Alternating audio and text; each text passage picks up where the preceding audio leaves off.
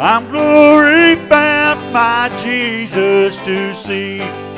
Glory to God, He set me free. Goodbye to sin and things that confound. Not of this world shall turn me around. Daily I'm working, I'm praying too. Glory to God, I'm going through. He set me free, yes, He set me free. He broke the bonds of prison for me. I'm glory bound, my Jesus to see. Glory to God, He set me free. He set me free, yes, He set me free.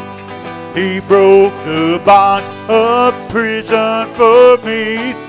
I'm glory bound, my Jesus to see. And glory to God, He set me free.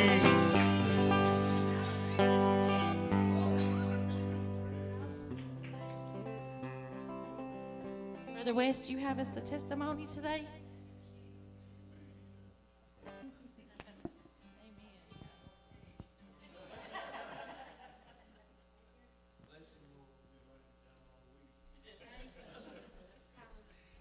For years, ever since I've been here, I've been taking notes. I got more notes than I can preach.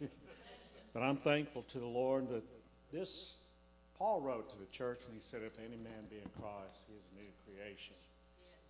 Scripture says creature, but that's what it means. And there's just something about God's creative acts and how He does things. And then there's another thing that's a hallmark of being a Christian, and that's being obedient to God. And when you read the roll call of the heroes of faith in Hebrews, the 11th chapter, it talks about Abraham. The Bible said that he obeyed by faith. He obeyed God, and the Scripture said he knew not whither he went. And I've known about that Scripture. There's been times I didn't know where I was going. When we came up here, I didn't know what was going to happen. Yeah, we went to church at Mercy Tabernacle, and I sat outside the door one day, and I looked. It was a day kind of like today, maybe a little sunny. And I sat out there because I got a hearing problem. The music was very loud there, so I always had to go outside, and I sat out there, and I asked myself, Richard, what have you done? And we had come from Alabama, which we stayed there, lived in there for the better part of 50 years. And I, like you, I started in Catholicism, got married in a Southern Baptist church, and got the Holy Ghost in a Pentecostal assembly. And it's been really a lot of it. Sometimes I didn't know where I was going. But I was reading a scripture in the book of Genesis. I've read the Bible through 6 times since we've been here. And I get something new all the time. And I was reading in Genesis chapter 20. And in verse 13, this is what the scripture says. And I'm thankful to God for His leadership. That's my testimony. And it came to pass when God, and the scripture says, caused me to wander from my father's house. And that stuck out to me, that why would God cause Abraham to wander?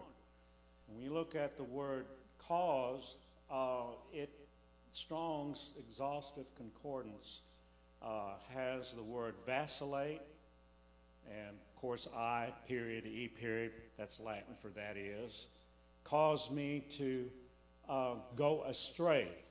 Figuratively, that's what it means.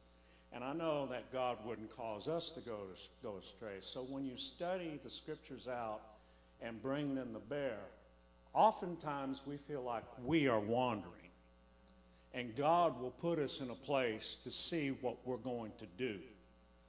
And Abraham is known as the father of the faithful. And he's also known as a friend of God. And friend, if you're a friend of God, and you feel like you're wandering, you're not, because the scripture said, He will lead me and guide me. If I acknowledge Him in all of my ways, He'll lead and direct my paths. And so I looked at that and I thought, during this crisis that we're living in, I'm not alarmed. I mean, I'm amazed at how people can react to certain situations, because when you go through a trial or a situation and you don't understand it and you begin to be presumptuous and start thinking thoughts that you normally don't think, next thing you know, you're going to be on a mental path that God never designated you to walk on. And so we need to understand that in this world, God's leadership is first and foremost. Another thing that occurred to my mind, and I'm thankful for God's leadership, because I can't rely on my own instincts. Even though he has given us common sense, and there's sometimes you need to have common sense. Other times you kind of throw it to the wind, because faith, if you're not careful, sometimes you can override what faith wants you to do. And so pertinent to Abraham, he says he caused me to wander. But when you read in Hebrews 11th chapter, by faith he obeyed, not knowing whither he went. If we're obedient to God just by not seeing the proof. Now the Bible says in Hebrews, the 11th chapter, verse 1, now faith is the substance of things hoped for, the evidence of things not seen. Verse 2 says, for by it the elders obtained a good report. And when you start going through all the scripture verses in Hebrews the 11th chapter, you're going to find that something's going to line up with your life that's going to speak to you loud and clear. And I just want you to know I have made up my mind that I'm going to serve God. We can be down and out. We can be up on top of the mountain. But wherever place we're at, we can be in church or out there in the world. I have made up my mind I'm going to be led by the Spirit of God. I can make my plans, but I'm going to do what God has asked me to do.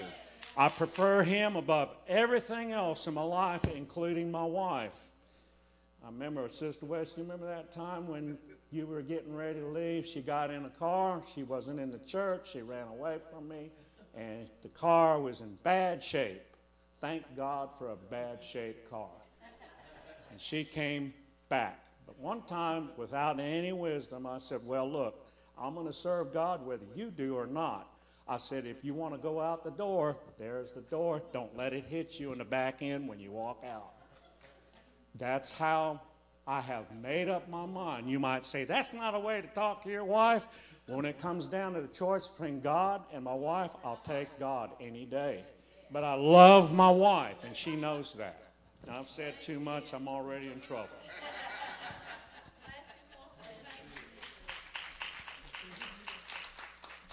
Such good words here today. I mean, good testimonies. And like how it says, they obtained a good report. And so that just kind of got my spirit, you know.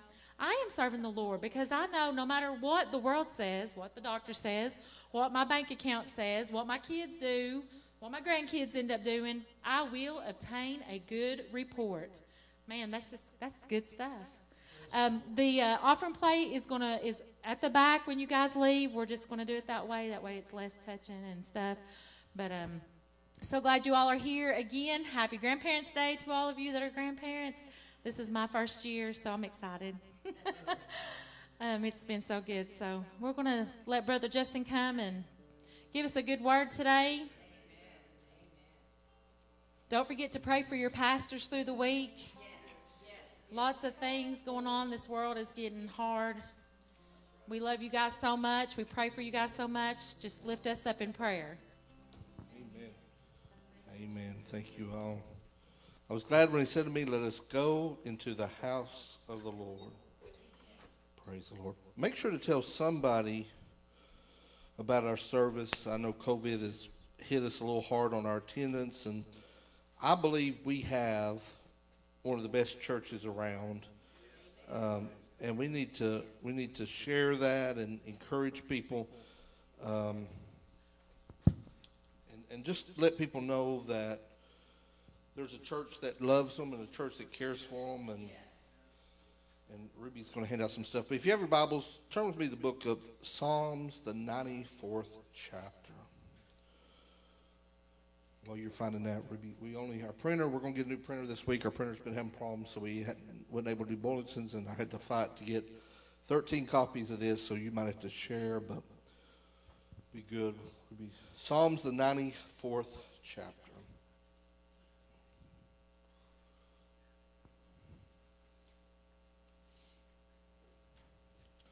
It's so easy to get, if you miss church. Peggy and I was talking, and I know Sister West and I have talked about this. It's so easy if you miss a few services, it becomes too easy to miss more, and you start missing it, and before long you found yourself in a lot less supportive state, because there is support in the church and those around you. Psalms 94, we're going to begin at the 14th verse. For the Lord will not cast off his people, neither will he forsake his inheritance.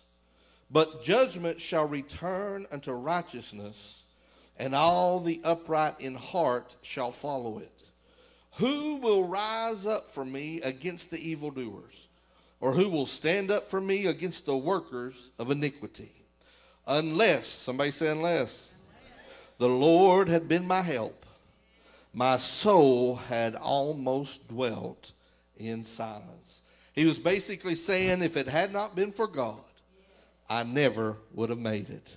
Look at your neighbor as you're being seated and say, I never would have made it. I never would have made it. I want to encourage you today that, we talk about all the things and the good testimonies and that we have heard today. But have you ever really considered and looked back over things in your life and wondered how you made them through? How did I make it through it? How did I make it through that hard time? How did I make it through that time of my life, or that issue, or that circumstance? We've made it through years, and we look at 2020 and say, how have we made it so far? We see all the bad reports, and we see all the bad news going on, and we see everything that's bad, but yet here you are. Look at your neighbor and say, you're still here. Through loss, through financial issues, through sickness, through a changed and charged culture and society, protesting and riots and all the stuff, through church shutdown, but yet we stand today still holding on. The devil may look and think that he has us in our crosshairs, because by perception and by the way it looks, sometimes it looks bad in your life. It looks bad when you get a bad doctor's report. It looks bad when your children are not serving God. It looks bad when your bank account is down to its last dollar. It looks bad when you lose your job. It looks bad when your family's having issues or your marriage is having issues. It looks bad when the doctor puts an x-ray or a CAT scan or an MRI and says there's no hope for what we can do. Things look bad. America at times look bad politically and culturally, a mess at what's going on. Friends and family are at odds right now. If you're red, if you're blue, if you like this person or if you like that person, even families are being divided. And all these things look bad. But I ask you, how did you make it through? Because I hear yous over and over testimonies, and I hear Brother West's testimony, and I'll hear Sister Eula May's testimony, and I'll hear Stella's testimony, and I'll hear Brother Beasley's or Dale's or Peggy's or everyone in this church house. I've heard your testimony. And there are things that you probably shouldn't have made it through. There's cancer that you shouldn't have made it through. There's children issues we shouldn't have made it through. If we read the newspaper, there's thousands that ain't made it through. There's hundreds that went through what you did and they're not still standing. What is the difference in our life that the world doesn't have? And I have to remind myself of this little psalmist that began to write. Psalms 90 through 94 is about the Israelites going through the wilderness. And they're talking and they're saying, if it had not been for God, we would still be in Egypt. If it hadn't been for God, we would still be beaten and talked about. If it hadn't been for God, we would have been dead where we are. And I'm reminding ourselves today, if we would think back a little bit, where have you came from? But if not for God, where would you be? Amen?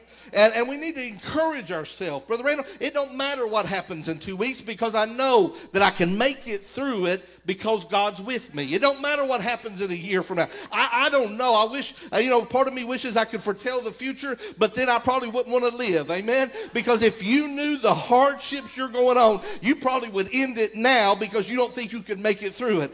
But every one of us that look through storms and trials and tribulations and say, boy, I don't know how I did it. It was just one day at a time, trusting God. I thought I was going to lose my mind one day, and I made it through the next. I thought I was going to lose everything one day, and I looked back, and a week had passed. And I looked back, and a month had passed. How did I make it? What are you telling me, Justin? I'm trying to encourage you today that whatever you're facing, you're going to make it through it. Don't give up. Don't lay it down. Don't walk away. Hold on. Why? Because I'm reminded that little psalmist he said, I was young, but now I'm old. And he said, I didn't know how to make it through Goliath, but I made it through. I didn't know how to make it through a Bathsheba, but I made it through. I didn't know how to make it through being hungry and desperate and depressed in a cave, but I made it through. I don't know how I made it through Absalom, but I made it through. I don't know how I made it through time after time. He said, I was young, but now I'm old. And I'm here to tell somebody I made it through every one of those years because God was faithful. I hadn't seen a seed forsaken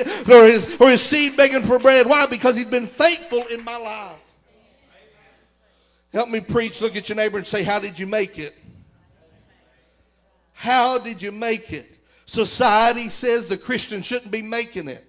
The world says the Christian shouldn't be making it. You're old-fashioned. You're out of touch with reality. You're a nobody. You're nothing to America. You're nothing to the world. How are you still standing? You're not a Muslim. You're not a minority. You're not some group in America that is singled out. How are you still standing? I'll tell you how. Because this thing's been tried or true over thousands of years. They thought they would sum it up in Genesis, but it was still going in Exodus. They thought they'd get it when they walked through the Red Sea, but it was still going when Daniel was in Babylon. It was still going when Paul was going into Corinth or going into Roman. It was still around, and it's going to be around until God says no otherwise and comes back. I thought about it. How have we made it? Here they are, the children of Israel, 40 years in the wilderness. They journeyed. They went through it. During this time, they were attacked by enemies. And they had to go through Red Seas and Jordans. And they had to go through times where they didn't have no food and had to rely on God. They had to go through times they didn't have no water. And because of their unwillingness to follow God to what he required, they had to keep wandering around in the desert. The Bible literally says they had to wander around because they could show no profit for their journey. You are going to keep going through the same trials, the same storms, the same tribulations until you realize how to benefit and learn from them. Because God cannot take you to where he needs you until you learn the basics. Anybody went to school in here? We got one person in the back that went to school. Amen. I knew I was in the South, but not the deep South. Come on. You did not show up in kindergarten and them teach you geometry. You did not show up in kindergarten and then put trig in front of you and say, solve it. You started in kindergarten and they taught you what 1 was, and they taught you what 2 was. And then they taught you what to put them together. And you worked your way up because they knew you could never handle what you needed to handle and later on in life until you learned the basics. And this was the issue with the children of Israel. God said, I need to take you into a promised land. But to be great and to be the people that I've called you to be, you got to learn how to just trust me. And they said, I have a problem with trust. And they said, until you learn to trust, I can't bring great deliverance in your life and great things because I'm going to lead you through things that you don't even understand. And if you can't trust me through everything, then there's going to come some point in your life where you're going to walk away from me because you don't understand understand what I'm doing. So whenever you come to the Lord, God begins to work a work in you, and he takes you from faith to faith, from glory to glory, from walk to walk, until you look back and you can be where the men and women of God were in the Bible, where they learned and grew from that and said, listen, I never would have made it through 1 + 1 if it had not been for God, and I can make it through trigonometry or geometry because God has brought me every step of the way. And the children of Israel were walking around, and the writer says, listen, I would have never made it.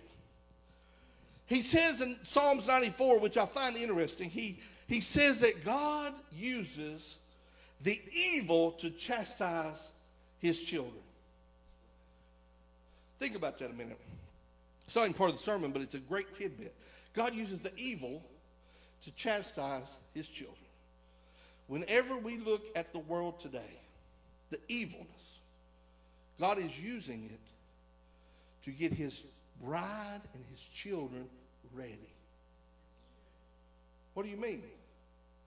Because his children should hate evil. It should rub you the wrong way. You should look at it and it should make something uncomfortable in your life. And when it doesn't, it starts to separate the wheat from the tares, the sheep from the goat. Look at your neighbor and say, he just called you a goat. Come on. Why? Because God says, I've got to bring a sifting. And the only way I can bring a sifting is to bring evil and for you to figure out who you are. Are you a child of God that's going to trust me? Or are you one that wants to go with the flow and go with everything else? He said, I'm looking not for them. There's too many of them. I'm looking for the peculiar people, the people that are different, the people that are strange, the people that are crazy. See, that's why when they call us holy rollers, we're not offended by that. That's a nice term for us. Why? Because we have rolled around on some floors before. We've jumped on pews and we've walked on things. Why? Because we understand when you feel what we feel, you can't stand still. You can't hold it in. We know what an experience is with God. So the writer begins to tell about all that's going on from Psalms 90 to 94. How they had to wake up each day and get manna, bread from heaven. How they had to follow the fire and the cloud. How they had to hold on day after day, long distances after long distances. And I thought about how, if God hadn't been there, how would I have made it? But through their faith, what little bit it was, it don't require a lot, God provided for the children of Israel, and they did make it, those that wanted to. But the first thing you've got to realize how you've made it. I want to break it down because I think it's important. First, you've got to realize God is the giver of your daily bread. Write it down, mark it, highlight it. It's in there, I think, in your notes. Make sure you understand. How do you make it? First and foremost, God is giver of the daily bread. You do not wake up. You do not have the ability to function unless God gives it. You are not owed life. Now, the Constitution says that life gives you liberty and it gives you some built-in privilege in your life. But you've got to realize you are not owed life. If you don't believe me, go up to the cemeteries and talk to them about it. Your life is a blessing to the world right now. Come on. Come on. You ever heard anybody tell somebody they're a waste of breath? It's not a nice thing, right? But what they're saying is you're a waste to life. God has given you the daily bread. Every one of us. He wakes us up not just to be kind to us, but he wakes us up because he has purpose for us. And he has desires for us. And he takes it. Now listen. He takes it that if he wakes you up, then he's invested in you. Come on. And if he's invested in me, it is his responsibility to take care of me. I am his child. You got to get this. Come on. How are we making it? First and foremost, because he is the giver of the daily bread. He is the one that daily, he's not worried about having to take care of us day by day. You know, some of us wait for our kids to get old enough so we don't have to take care of them, right? Come on. No matter if they're 40 years old, right? Still waiting on some of them so you don't have to take care of them, right? Come on, I'm being honest with you.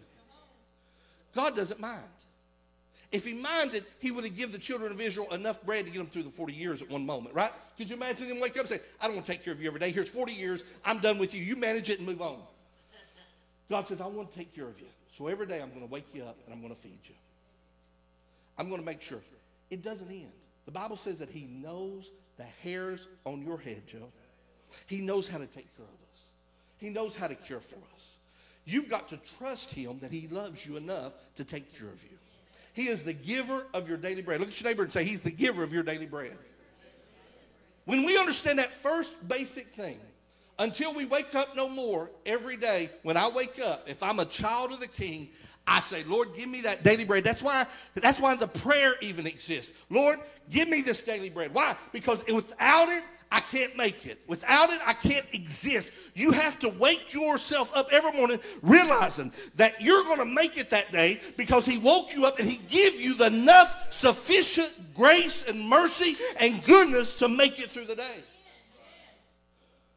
But what happens is the enemy comes, and what does he do? He brings dread for the day. He brings fear for the day. I heard a TV show. The guy pulled up and his kids were out the window, and he looked at them and he said they were wanting him, and he rose up the window and he goes, can't I just get one day without a crisis? I told Ruby, I said, that's how I feel. One day without a crisis. Come on. You know how when you was younger, you know, you was off doing everything. You didn't care about the crisis going on. You just out living life. You're young. Let the old man and women deal with the crisis. And now that you're older, you deal with the crisis. Right, Peggy? You know what I'm talking about, right? Every day.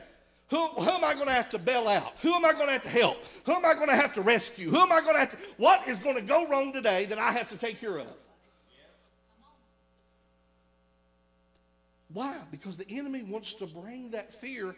We have given up on the daily bread giver. I'm preaching better than you letting on. Come on. First of all, do you realize that you can't even get a breath of air without the Lord giving it to you? You're going to make it because he's the giver of your daily bread. We are naturally alive because of him, but you know what else he says? In John 10:10, he says, I've come that you may have life and have it more abundantly. How do you have more abundant life? Is because you are living a better and more fulfilling life than the world is living. And when we fail to do that, we fail to give justice to who God is in our life. That means you got to have purpose. Look at your neighbor and say, I need some purpose. Your purpose is not just to take care of your children. Come on. Oh, you didn't like that. Now, understand, I'm the first one to run to rescue my children, and it happens a lot. But I am not here to just take care of my children. My children at some point become adults and they think they know what they're doing. At some point, my purpose shifts. Come on. Because I have seen people, and I'm going to preach from them. I'm not even on my notes, not in your notes. I'm going to preach. I'm going to get on your toes. Lift up your feet if you don't get toe punched today. Listen, I have seen people that their whole life was invested in their children. Everything they are, who they are. And when it shifts and messes up and doesn't go like that, they crumble. Because their existence was not based on who God had made them. Come on. But because they had gotten invested in the worldly things. My job is to raise my children the best I can, to train them right, to be there as I can.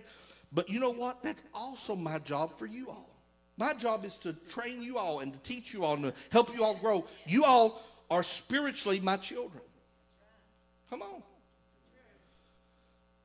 And I can get so invested in Brother West, but if Brother West wants to go out and live like hell all the time, that I'm out chasing him all the time and I forget about you all, you're going to feel left out, right? Because I will tell you this, you can chase after one so much that it requires all of your time, all of your direction, all of your focus, and you miss what the rest is trying to do in your life. Come on. Come on, that's free right there. Listen, I want to ask you, I put a question in there, write it down. Are you living life to its fullness? It's in your handout. I want you to think about that. Don't just write it down and say yes or no. I want you to think about it. Are you living life to its fullest? The Lord's been really, really pulling on me about living our life to its fullest.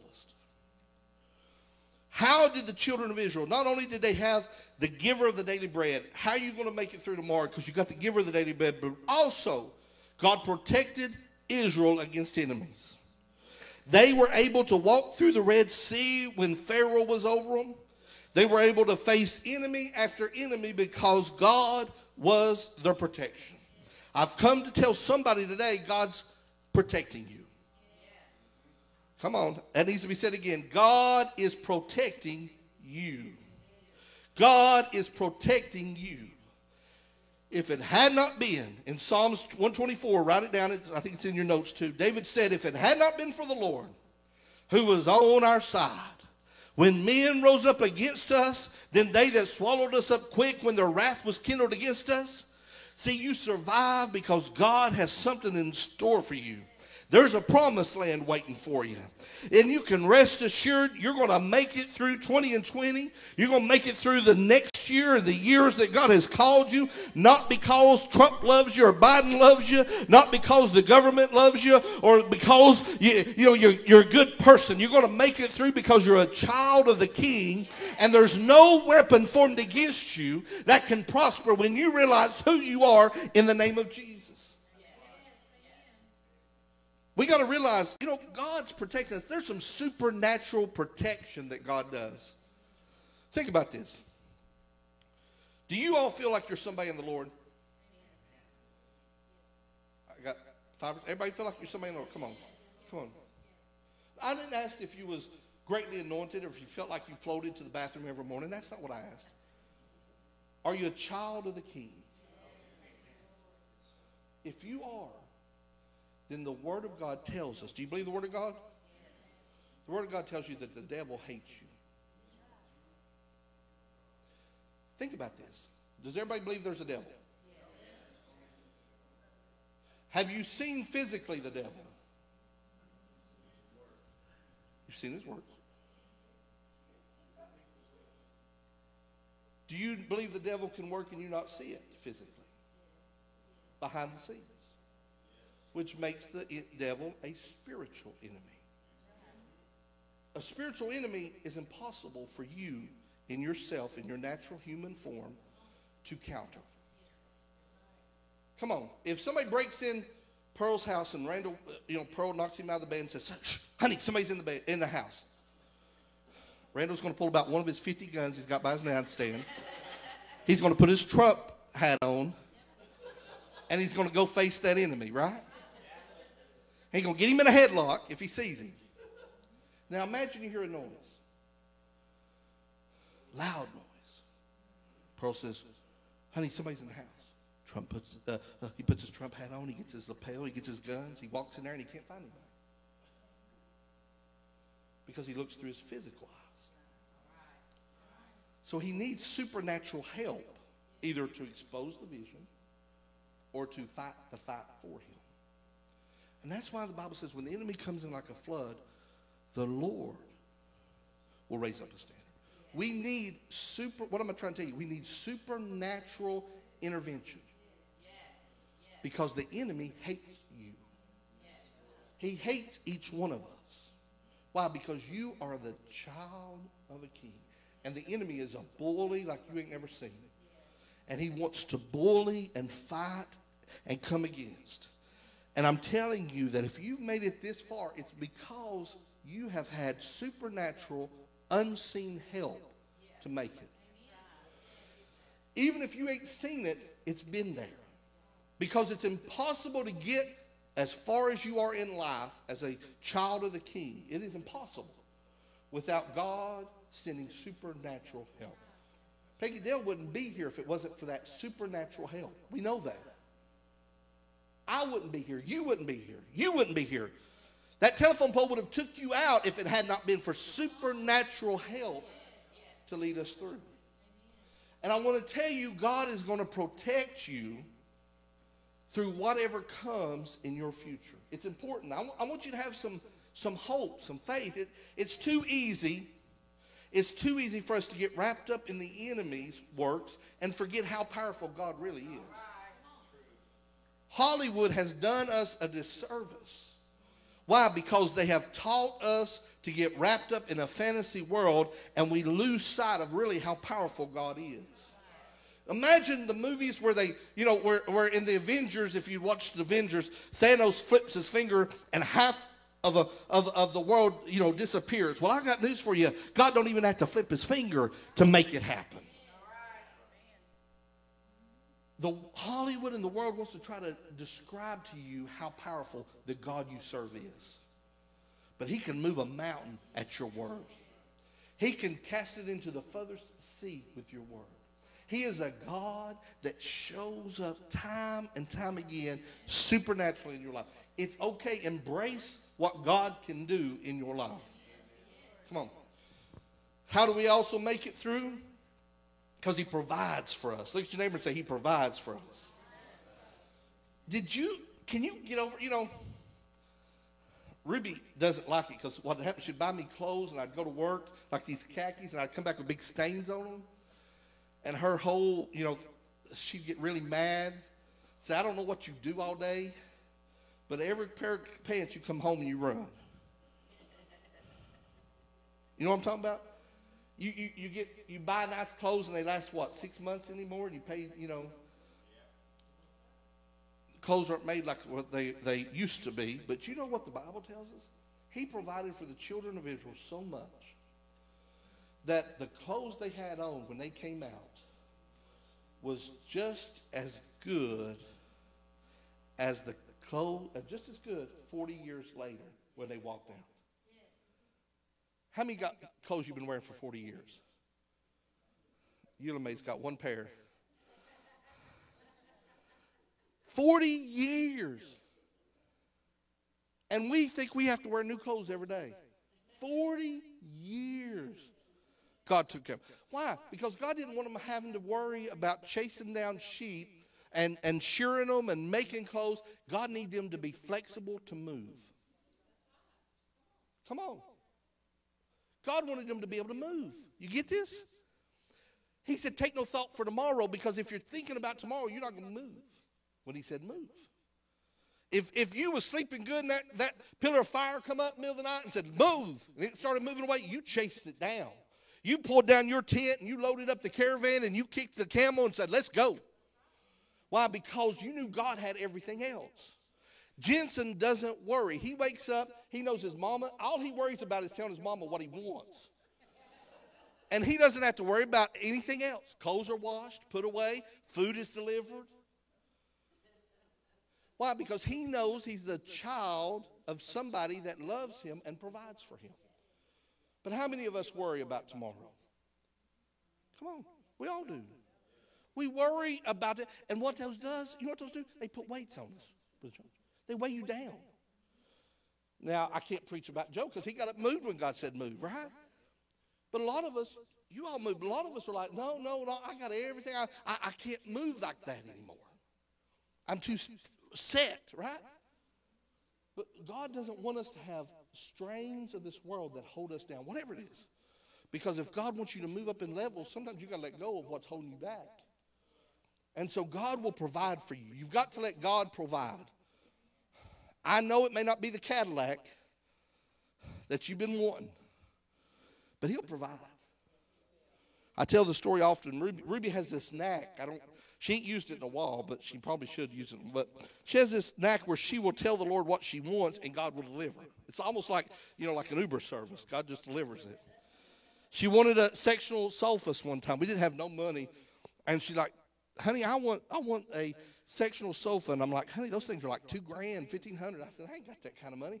We was literally sitting, this ain't been too long ago, we were literally sitting on cement blocks and an old couch that Mom and Dad had that was about 25 years old, and it lost those little footsies, so we had to sit on a concrete block just to make, come on, I'm not lying to you. And Ruby's sitting on there one day, uncomfortable as can be, sitting there saying, boy, I would like a sectional. And I'm looking at her like I literally had no money. I was literally living off credit cards because I'd come back from pastoring, working at a car lot, trying to sell cars. And if you don't lie, Brother Randall might back me up here, if you don't lie, it's hard to sell cars.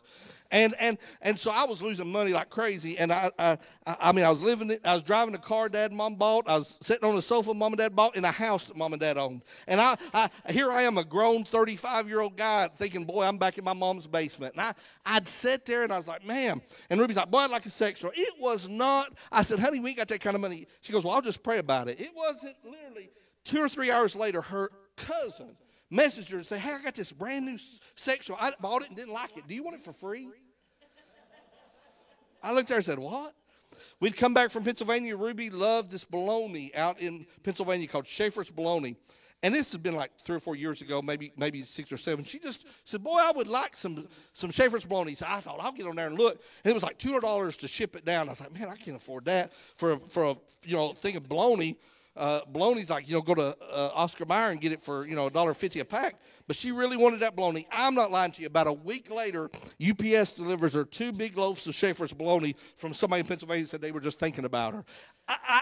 What are you saying? Papa always told me, he said, Justin, he said, if you need a refrigerator, don't expect God to give you $2,000 to go buy a refrigerator because you probably won't buy the refrigerator. You'll probably go waste the money on something else.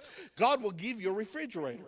If you need a couch, if you need a meal, he'll give you the meal. You're like some of these homeless people that are homeless but drive a nicer car than you on the, parked at the Walmart, and they're out there wanting money, and you offer them a job or offer them food, and they don't want that. They want the cash. That's how you are. God, I want a good meal today. I really need that meal, but Lord, just give me the money and I'll take care of the rest. That's how it is. We need to understand that God will provide by giving us what he needs. That's that daily bread. Lord, if you think I need a bologna instead of a steak, let me learn to love bologna then. If you think I need a hard time more than I need a mountain right now, Lord, let me learn to love the valley. If you think I need a storm more than I need some victory, let me learn to love the storm because I know you love me. And whatever you're taking me through is going to lead me to good things in my life. Look at your neighbor and say, he's going to provide for you. So look at your neighbor and say, you're going to have a lot more bologna in your life if you let God provide. A lot less worry. The last thing, you know what how he helps us through? He saved the children of Israel from foolishness. God helps us make it through because he saves us from our foolishness. What do you mean? Yes, you can be foolish at your age. Come on. You can be foolish at your age. Because none of us are as mature as we should be in Christ. None of us are. And we all get ourselves in foolish predicaments. Sister West over there, she gets it. Facebook helps us get a lot more foolish predicaments, don't it? Right, Sister West? What are you saying, Justin? I'm saying I can't tell you the times that I get myself into situations. And I think, why did I do that? Why did I say, come on, Brother Randy, you get me, right? Why? Because we are still growing. Brother Bees, at your age, you're still growing. We're still maturing. We're still learning. We're still going through things. We're still receiving, learning how to do things. But God saves us a lot of times from the ramifications of those foolishness. Why? Because he sends help and works it out. How do you know? Because I will tell you this. I worry about a whole bunch of stuff. Justin, this week, I spent a whole week trying to work up an argument about something that may not even become a fight later on. What do you mean? I'm sitting there saying, okay, I'm going to tell them this, and I'm going to say this, and I'm going to do this. And I'm thinking, well, what if they don't even mind? Well, no, I'm going to do this. They're going to really hate this. I'm going to do this. I'm going to do that. And I work up all these things in my mind. Right? Come on, maybe you ain't like that. I play scenarios in my mind that may not ever happen, but I got them up here if you ever encounter them. Why? because I think I got to be ready for whatever I get myself into. Anybody don't, come on, maybe you don't understand. Maybe you just go through life and not even worry, and whatever comes, praise the Lord for you. But what, I even forgot what I was going to say, but what you got to understand. Oh, yes, we worry about so much in life. How much of that really happens? If you would say, out of 100% of what you worry about, honestly, what percentage actually happens? How many is worried that you're going to be broke and homeless in here ever in your life? Nobody ever worried? Well, I worry about that all the time. Every hamburger I buy at Cookout, I'm like, this make me go file bankruptcy. Come on. Worry about losing your pension. Have you lost it yet? How many worry that Medicare is going to end on you? There we go. I got one. Has it ended on you yet? I would bet you money, if I look back in my life, maybe 10% of what I worried about ever happened. But it caused me 90% grief and stress and anxiety. Why? Because God saves us from all those worries. That's why he says, worry not. But if we could ever learn to stop worrying, right? I bet you've worried over your kids a lot more of things that never happen, right? You all women, you worry about your kids all the time. I know this. How many times did you worry when they was out late that they were in some sort of danger? All the time. Maybe 10% was accurate. Little bit of it was accurate. Why? Because we build scenarios in our mind. And we think that everything hates us and everything's out to get us and everything's going to bring us down. Why? Because ultimately we don't understand that we're going to make it through because God loves us and he cares for us. If it does happen, I'm going to trust him. But I can't let my mind, and this is hard, we've got to learn to cast down every vain imagination that wants to exalt itself above God. What do you mean exalt itself above God? I'm not talking even lust or perversion. If it says you're going under, it's trying to exalt itself above who God is. If it says you're going to, when Ruby got pregnant, we were started pastoring. And this was before they removed pre-existing conditions in insurance, if you know anything about insurance. Basically, it meant she had already had a C-section. So what they told her was that they would not cover it. The insurance company would not cover it because it was a pre-existing condition. And they said it would be about $20,000 for her, insurance wouldn't cover it, $20,000 for her to have a C-section. I was pastoring making, 30-something thousand a year, and I didn't have that kind of thing to absorb. And I'd just sit and cry, like, Lord, this is going to put me under. Nobody wants a pastor that lives under the bridge. I was worried, stressed. I was worked up. I was sick to my stomach. I called Mom. I was like, Mom, I can't do this. I'm going to have to leave the pastor and try to find some health insurance or take a second job or do something find something that would cover Ruby or some second job. And I remember I'd worried for about 2 or 3 days, just worried. Didn't do a lot of praying. I worried a lot. And I remember that I got a phone call from one of our elders. He goes, hey, Pastor, believe it or not, I found an insurance company that's going to cover you and Ruby, and it's not going to cost you. I think it cost us $250 for the whole pregnancy. I wasted days. Ulcers were formed because of that pregnancy. But it never happened. I'm trying to encourage you, believe it or not. Stop worrying. Even if it's a small amount, you're not ever going to be able to solve 100% of your worries. It's just the world we live in.